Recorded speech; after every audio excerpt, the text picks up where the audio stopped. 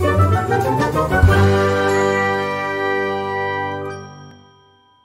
guys, thanks for joining me. Today we're going to be talking about the C note and how to find it and remember it. We're going to be talking about the treble clef and the lines and spaces which make up the musical staff. So, with no further ado, this is ta-da-da notation, and we've got every E, G, B, D, F. Every good boy does fine. That's how we remember those lines.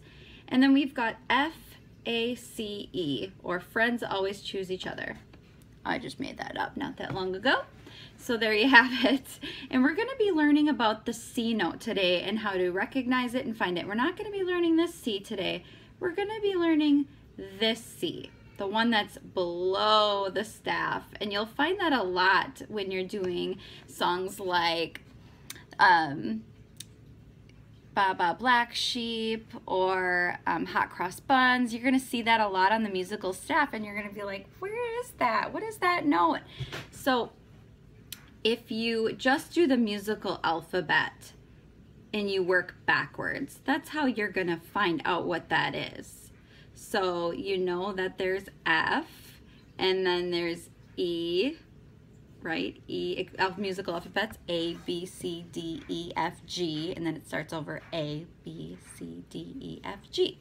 So basically, we're just doing our musical alphabet, and we know that C, and then we've got D, and then we have E, and F, and G.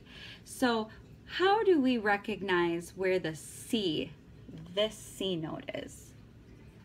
This is what it looks like a lot on your musical, on your composition paper. And it's the C note. Here's your treble clef. So you know what? I drew right here to help me remember. Sometimes I like to think about it as two different ways. Whatever's going to help you. We've got, it could be a kitty, if you can kind of see the whiskers and the ears. If you watch my other video, you see I like to draw little pictures to help me remember, in the little tail. And it's a cat. Obviously, it's a cat. Kind of looks like a frog too, but it's not. It's a cat, and it's sleeping way below the base. Like all these are floors of a house. It's sleeping in the nice cold basement. Or you could think about it as a submarine below sea level, because get it? It's sea level, so it's the C note.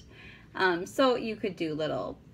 I'm just kind of doing this backwards, but you could do little bubbles like a submarine, or you could make it super artistic, and I'm just not.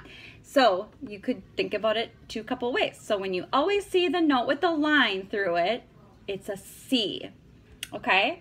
So I hope that helps you remember how to find the C note, and you won't have to do your musical alphabet to find it. Okay? It's a very short lesson, but I hope it's worthwhile, and I hope you keep on rocking on. Thank you.